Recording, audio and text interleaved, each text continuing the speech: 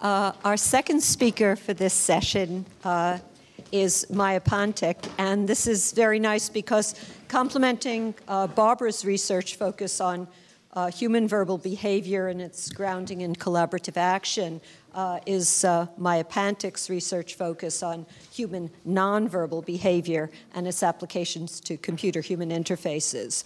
The kind of human behavioral cues she's looking at are ones that you have to sense. They're facial expressions, body gestures, vocal gestures such as laughing. Maja got her PhD in computer science from Delft University of Technology and then went on to join its faculty. In 2006, she came to the UK to join the Department of Computing at Imperial College, where she's now Professor of Affective and Behavioural Computing. In 2002, she received the Innovational Research Award, I'm sure it sounds better in Dutch, from the Dutch Research Council for research on facial information for advanced interfaces, and then in 2007, a European Research Council starting grant for research on machine analysis of human natural behavior. Most recently, she received the annual BCS Roger Needham Award. So Maja's talk today is entitled Machine Analysis of Facial Behavior. Thank you so much for this beautiful introduction. It is indeed my pleasure to talk after Barbara, because many of the questions that she raised in our research, at least we try partially to address. Mostly how you could analyze human behavior, right? So this talk is about machine analysis of facial behavior.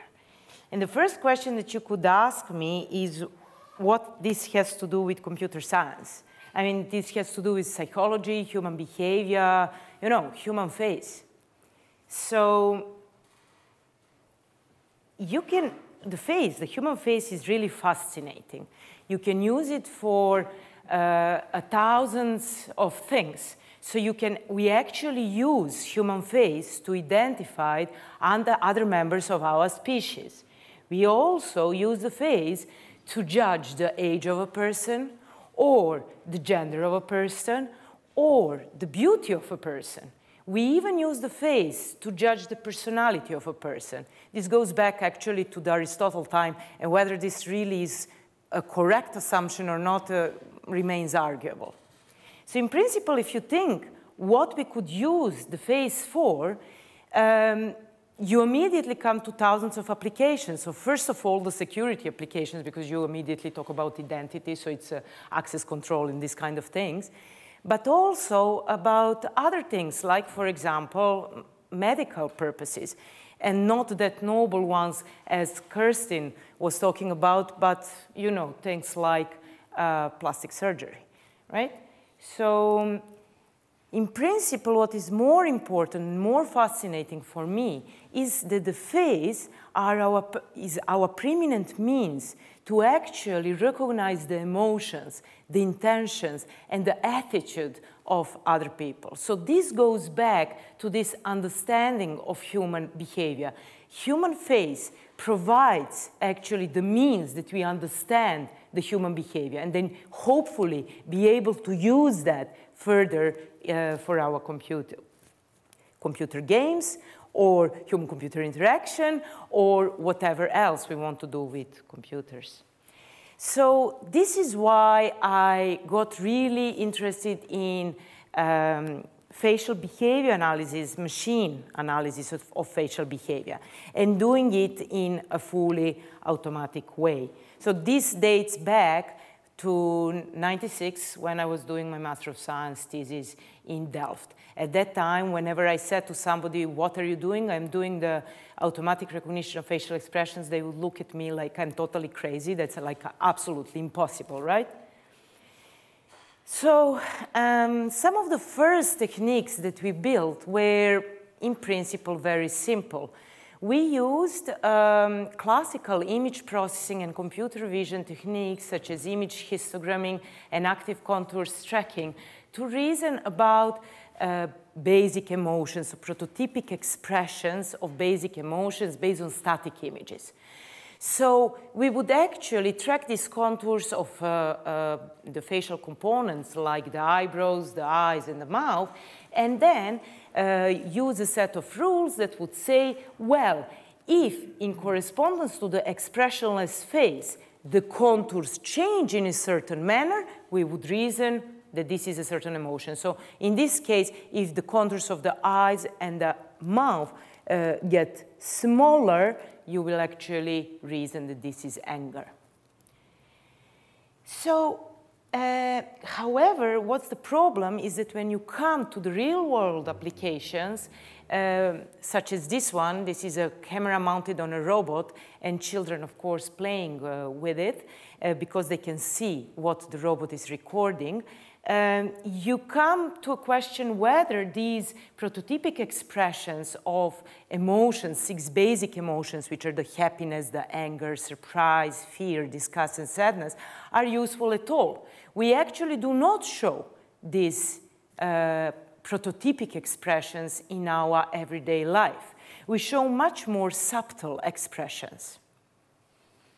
That is the time that we decided not to go into the basic emotions recognition, but actually to concentrate on something else, which are the facial action units.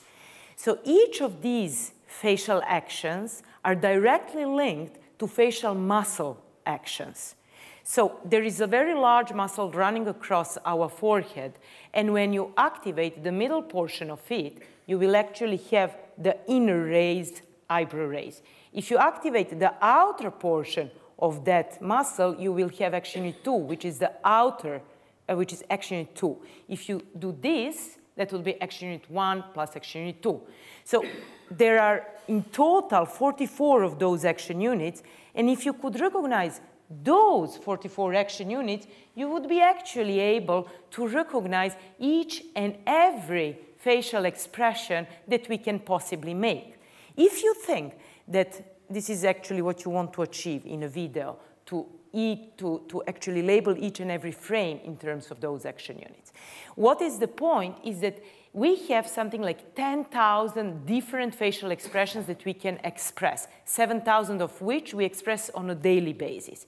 So if you think about 44 action units that could be used to represent all those 7,000 or 10,000 expressions, the dimensionality reduction is actually huge. So this is what we wanted to achieve.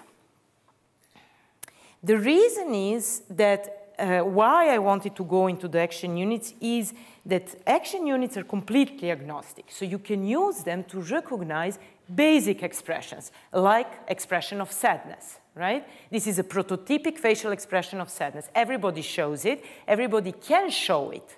That's not the point. The point is that we rarely show it in a daily life. The fact that my son is showing it is just that he learned that this is the way to get whatever he wants, right? Okay. You can also code in terms of these action units any non-basic emotional display or any expression of attitude or any given facial expression. Yeah? So what we wanted first is, okay, we had this system that we developed for the recognition of emotions, basic emotions, in frontal views. So we said, okay, we can use actually very similar techniques, image processing techniques, contour tracking techniques, track the contours of all the components that we are interested in, which are the eyebrows, the eyes, and the mouth, and then reason about different action units. The problem is that certain action units have very similar appearance, at least when you judge from static images from frontal views. So in case of this girl, if you look at the right-hand side picture, you cannot distinguish whether she is actually just has an open mouth or she has her jaw, which is protruding out. However, if you would use a profile view facial image, you will immediately cancel the possibility of action unit 26. So this is the time where we went into the so-called dual view facial image analysis and applied similar techniques to the ones that we applied previously, only at this point we also had a contour of the profile, and then we reason about different action units rather than different basic emotions. So when I would say the eyes got more narrow, I would actually score action unit 7. And if I would say my lips or the lips went narrow, I would score action unit 24. And I will always check whether I have the same score in the frontal view and in the profile view. So actually I would have a kind of a merging of the rules, right? Well, this was quite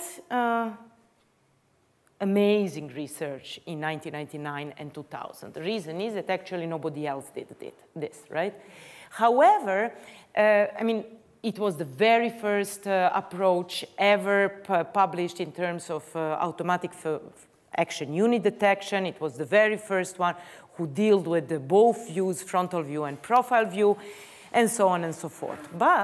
And many people adopted these approaches for their own purposes. However, the problem with this is that not all action units could be recognized. This is one of the problems, and the reason is that actually some of the action units cannot be represented in terms of movements of the points or changes in the contour of the facial components. A very good example is the dimple, which is labeled as action unit 14, which is a very typical action unit in contempt, in boredom, in irritation. So in all or very many real-world expressions, and you can detect it actually only from the change in the appearance from this dimple, right? You cannot actually say that the shape is different than, for example, the shape that you get if your mouth is just stretched. You don't see the difference, right? Another much more important problem with this approach is that we handle only static images. So let me first start with the second problem and show you this.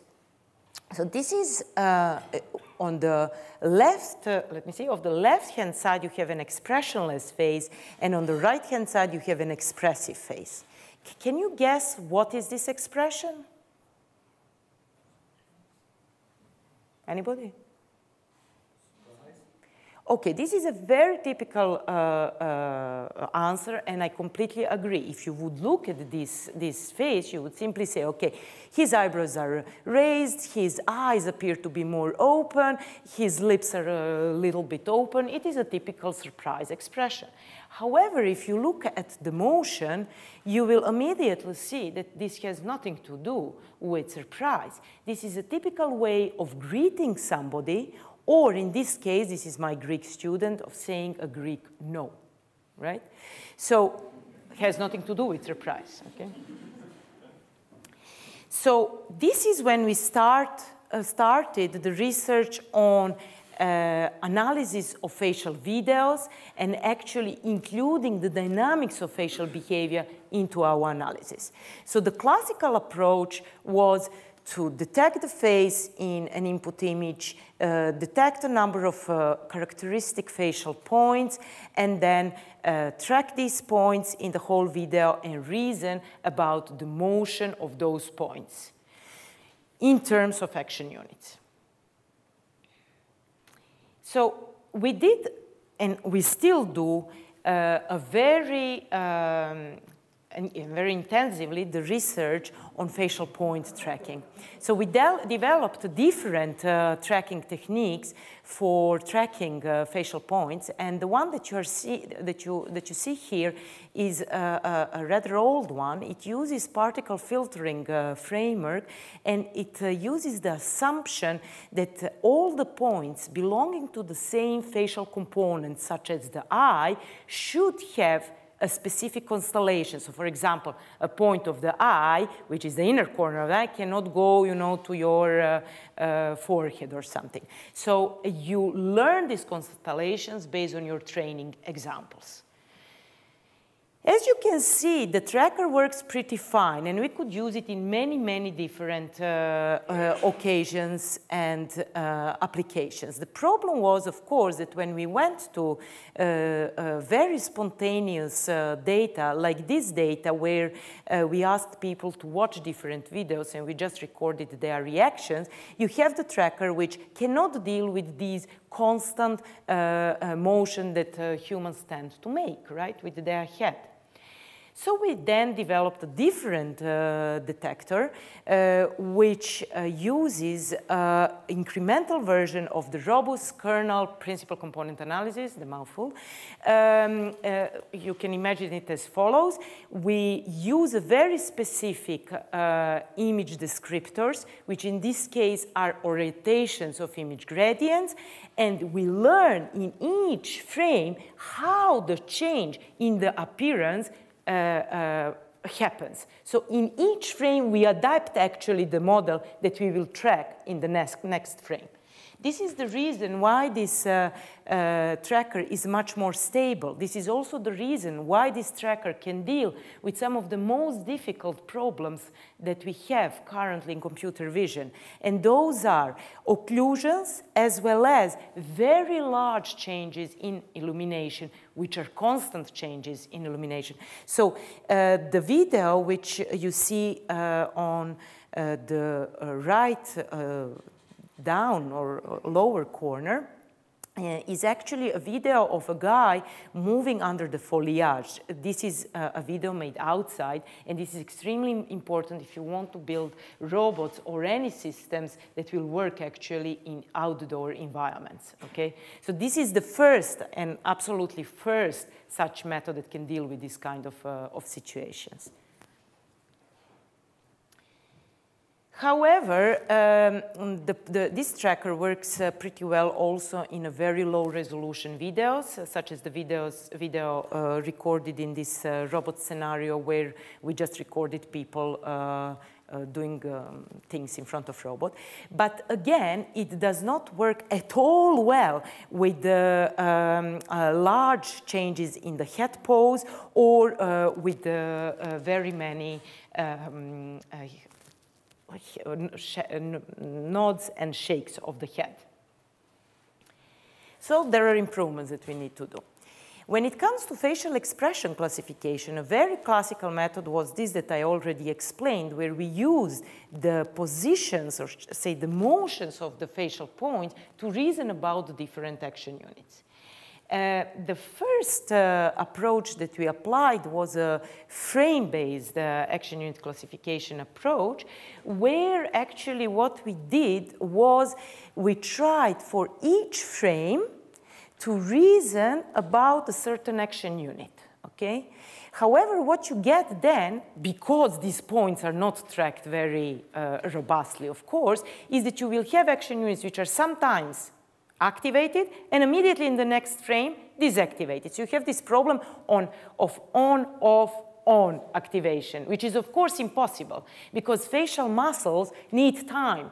The fastest activation of a facial muscle is 1/5 of a second. So if you talk about 30 frames per second, temporal resolution of your video, this is 6 seconds. This is the minimal time needed for a facial muscle to get activated. If you talk about 60 frames per second, we talk about 10 frames, right? So it's absolutely impossible that you have on, off, on, off. So this is just an artifact of a bad tracking algorithm, right? So how to deal with that? We said, okay, let's forget about per frame. What we're gonna do, we will try actually to feed the results of per frame classifiers into the hidden Markov models and then build the temporal dynamics model, which will say, okay, my action unit should be first in onset, then in apex, and then in offset, which means it will get activated, it will come to a peak, and it will get deactivated, right? So this is what you see here. You look at the action detector for the action unit 27, which is the jaw drop. The green line in the top graph is the onset class. The red line is the offset class. And Here, we feed that into the hidden Markov model, and you see how smooth the results you get, where the green are the true labels, and the red are the predicted labels in the lower graph. Okay. Except of dealing with this problem of temporal smoothing of the results, doing research on temporal dynamics and temporal evolution of action units has actually a lot of implications. Let me show you something. This is a video of two girls, obviously. One of them is entertained by a clown. The other was told to laugh, okay? Which one of those is entertained by a clown? Who would say it is this girl? Okay. Who would say it's the other one? Okay. The majority said it's the other one. This is a typical answer when you go to computer science or the technical background meeting, okay? When you go to social background meeting, everybody says it's this girl. And they would be right, okay? Let me explain why is this the case. Okay, so look at the blue points. Those are just the corners of the mouth, okay? Here you see the trace of those points. What is happening with this girl is, okay, let me see, is this funny? Oh, yes, it's funny. Let me laugh a little bit more. This is a typical spontaneous laughter. It has multiple apexes. We think whether this is funny, what we see, and then we laugh a little bit more. However, if you look at the other girl, what happened? They said to her, laugh. Okay, laugh. Laugh, laugh, laugh, laugh, laugh. Now it's enough. Poof. Okay? So this is exactly where you see a very fast onset and a very fast offset. Okay? So this is extremely important if we can discover the dynamics of facial behavior. What we are actually able to do is to distinguish between acted laughter or acted smiles and a genuine one, or between anticipatory pain and the genuine pain, or, in fact, between deceit and veracity, okay? So it's very interesting. And that's why the rest of our research from, say, 2005 on is, say, focused on the analysis of the dynamics of facial behavior. So we developed different methods. One of those is based on, again, the tracking of the facial points in the frontal views and reasoning on the movements of those points, of course, in correspondence to the position of the points in an expressionless phase, which you usually capture in some of the first frames of the video, because when you start recording people, they don't laugh immediately like crazy. They just, or do whatever, they just watch the camera. So you get this neutral or expressionless phase. We also developed a different, a similar but yet a different method, which will do the event-based reasoning on the whole sequence, which will take the whole action unit into account and then reason about this onset, apex, and offset, and give that as the output for the whole sequence.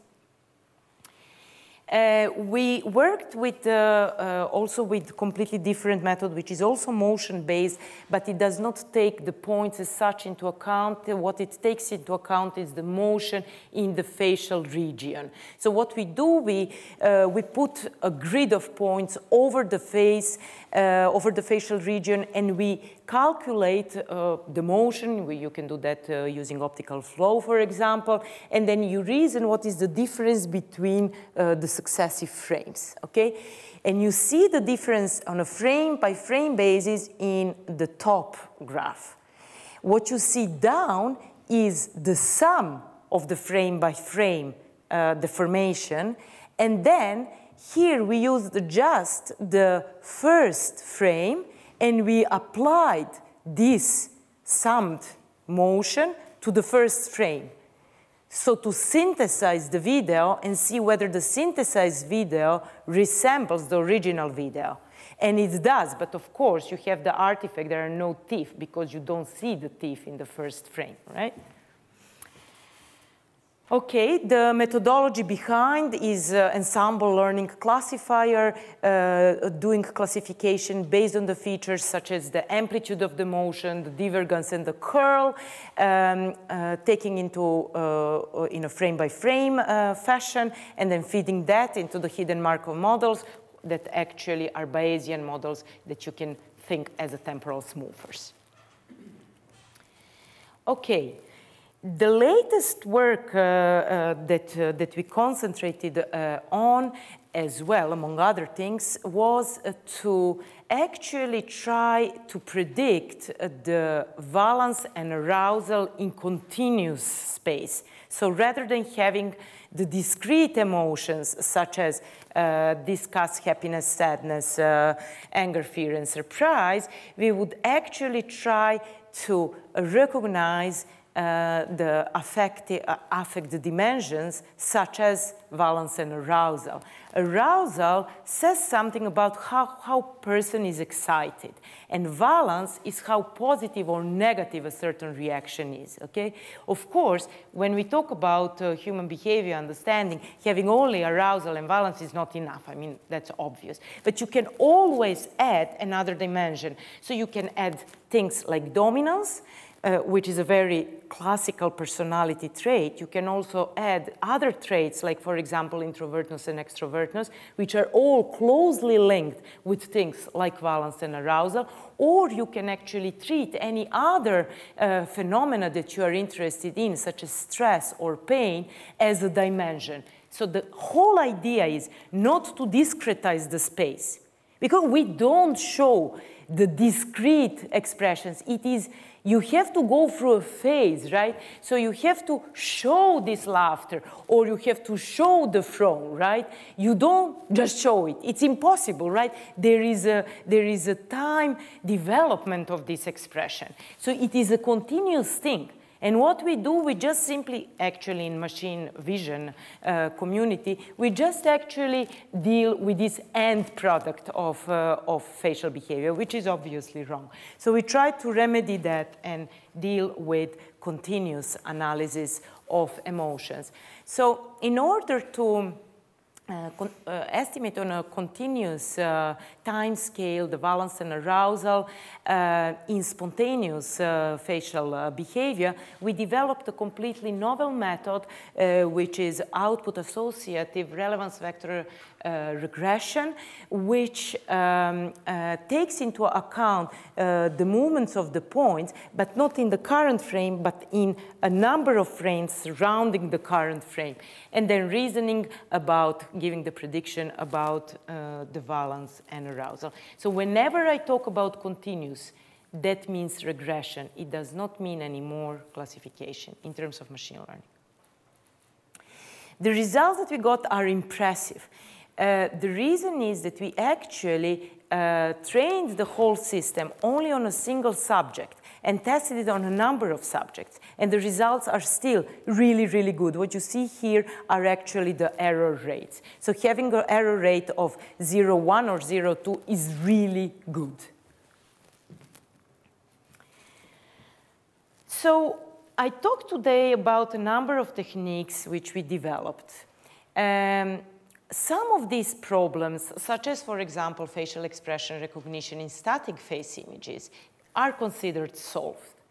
Some other problems, such as tracking, are not considered solved, and it is a question when they will be solved. So what you see, for example, down, this is our active appearance model that we developed, which, as you can see, deals extremely well with fast motion and with large changes in the head pose, but it cannot deal at all with changes in illumination. So what we need to do is combine the method that we have, a kernel method that we have up, and the method for active appearance models in order to get. So this is one of our current researches. We also worked on a number of other problems. We are actually the very first ones who deal with this problem. The method that I just described for valence and arousal prediction in continuous video is the only such method existing nowadays. Another method on which we work is the method that actually does not use the static faces for person identification. It uses the dynamics of the face to identify the people. And there are only a few works in psychology that say that this is possible. This is actually the first attempt to do this automatically, and we get really good results. So it is really interesting to go further into this research and see how the behavior distinguishes between people. Why I'm so interested in that is because, okay, I have a child. My child is very curious. He wants to actually open all possible and impossible applications on my computer. So some of the things maybe should be protected, right? So if I could have this kind of constant control, which is not based on a face, because he's extremely smart. He would take my picture and put it in front of the camera, right? So the point is that you have to trick them somehow. So this would be one way of doing that. Another line of research which we started is using 3D videos. Actually, those are the videos recorded by 3D camera. So you have actually a depth information, but over time. Okay, so why is this of importance is because certain areas, such as these areas around the jaw, are extremely important for example, detection of stress. But we cannot reason at all what is going on there because we don't see, definitely not from the point. Also not actually for anything what is frontal view and appearance-based model. So this is why this is actually interesting. The method itself is exactly the same as the one I already described to you, which uses the grid of the overlaid points. We only now have the grid of the points in the 3D, and we have a number of projections that we use for the analysis of, in this case, expressions. 6 basic. Another interesting part, which I actually believe is pushing the borders further and answering a lot of questions in not only computer science, it actually answers some of the questions in behavioral sciences and psychology as well, is the studies of interpersonal interactions. What was the problem with these studies is that people did not have time and, I don't know, nerve and I don't know, persistence to sit and find a way to synchronize all the sensors that you use for recordings, synchronize it to very high precision, which is absolutely necessary if you want to study things such as mimicry. Mimicry is extremely important. The way we mimic each other says something about the rapport. It is all says something also about for example, whether we like somebody, whether we dislike somebody. It says something about flirting, says something about who is the boss and who is the employee, right? Because bosses tend not to mimic, and employees tend to mimic in order to be liked. So these things happen unconsciously, okay? But they are extremely important because if we can analyze these kind of things, we could actually understand much more of what is going on, what is the human behavior. Things what I said unconsciously, this is extremely important as well. Think about when you go into the bus, you sit by somebody, but there are 2 empty places. You will sit on one of them. You make a lot of processing in your brain where you will sit. This depends on who is the person next to one side, who is the person on the other side, whether this is close by the door, thousands of decisions. This happens unconsciously 30 milliseconds, okay? If we would be able to analyze these kind of things automatically, we would actually be able maybe to open some of those doors, how our brain functions, how we function, okay? So what are the lessons learned? The first one is that we should not work with acted expressions. This unfortunately, still, 85% of computer vision community work works with acted expressions. However, acted expressions are person independent, they're extremely exaggerated, and they're short-lived.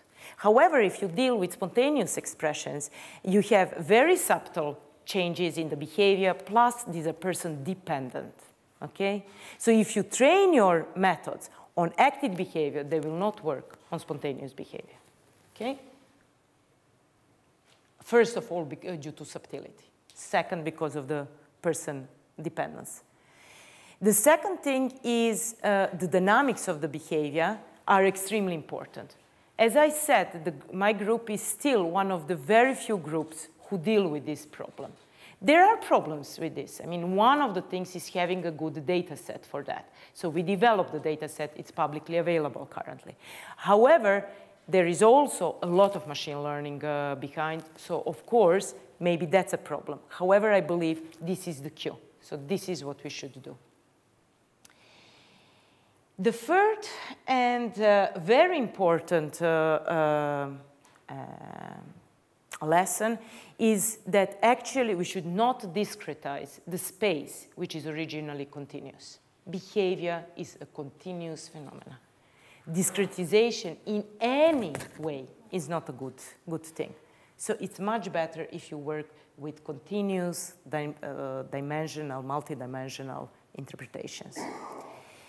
And the last thing is exactly as many people also remarked so far, there are no excellent work without excellent people. So I'm really grateful to my group because the work which I presented is due to them. Thank you for your attention.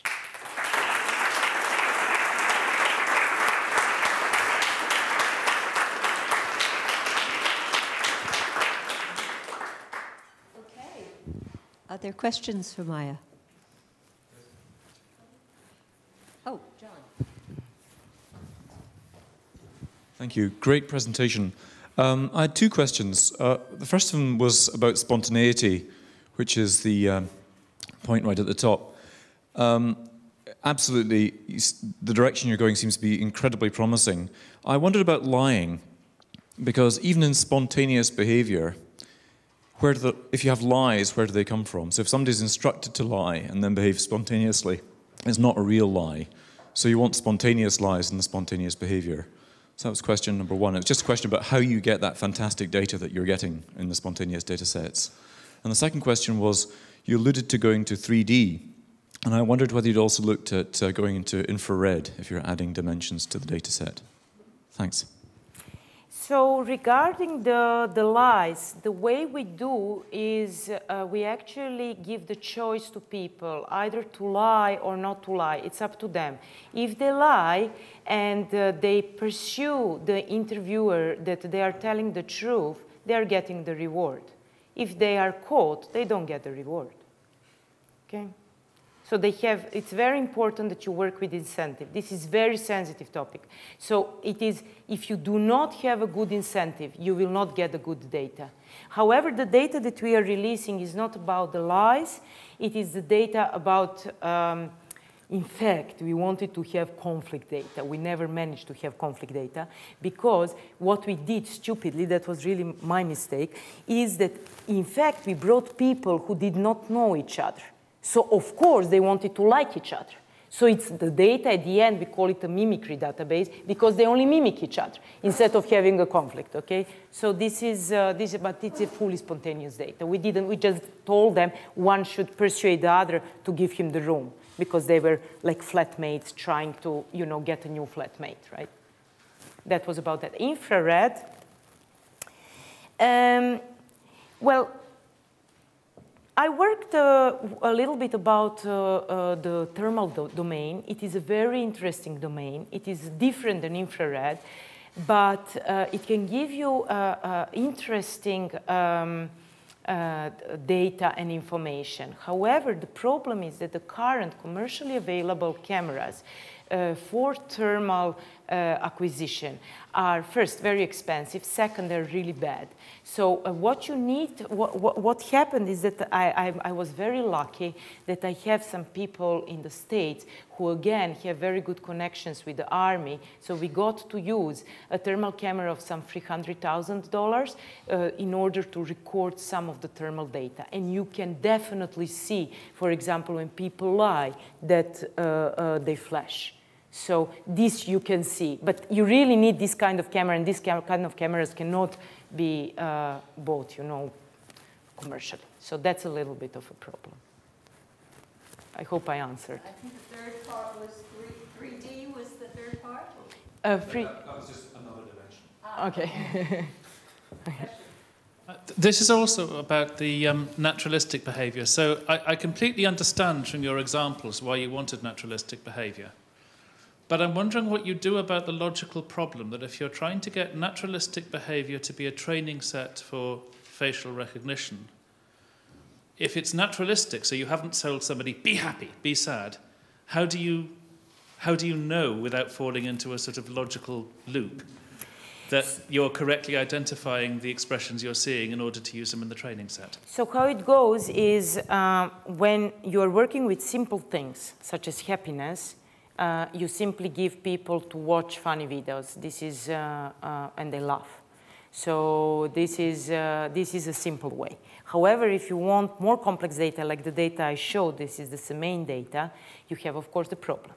So at that point, what we do, we give to psychologists to annotate valence and arousal, because they are trained to annotate valence and arousal. However, again, we have a problem, because each and every person has his or her own opinion of what is valence and what is arousal and how they should score it, okay? So although they are trained, they still have a lot of divergence in between them.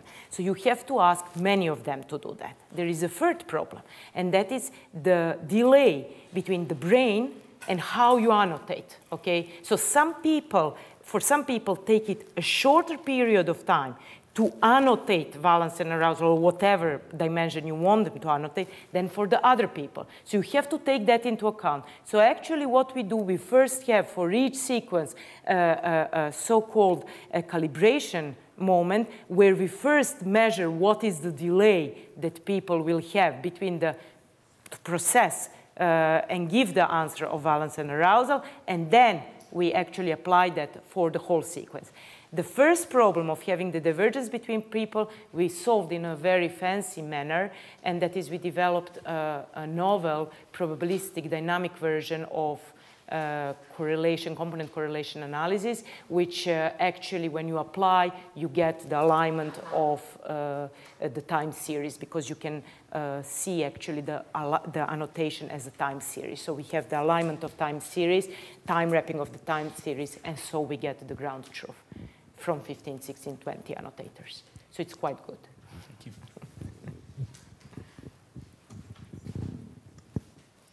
Okay, one final question, Graham. At the moment, some psychologists in their laboratories, when they're trying to give stimuli to human subjects and see how they react, they have to spend ages hand-coding videos for the facial expressions in the reactions to see what the reactions have been. Is this technology something that could be used in a psychology lab robustly to replace that? This is the whole point. So we actually developed a number of tools which are all available from my website. So if you are interested in this, just go, you can Google iBug or my name, and you will come to the website, and you can download. We release all of our tools. So search for action unit annotation.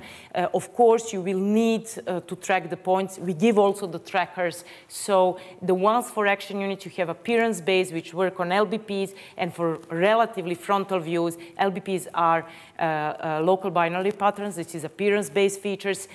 All appearance-based features suffer from changes in the head position. So if you have nearly frontal views, it will give you pretty good results in terms of action units, okay? So we do release the code. So the technology is currently available for that. And we collaborate with both Jeffrey Cohn, who is one of the known psychologists in University of Pittsburgh and Carnegie Mellon University, as well as with Judy Bourgon, who is working in University of Arizona on lie detection, as well as with Roddy Covey and others in UK. Okay, rather than ask for other questions, I think we'll thank both speakers and go enjoy some tea.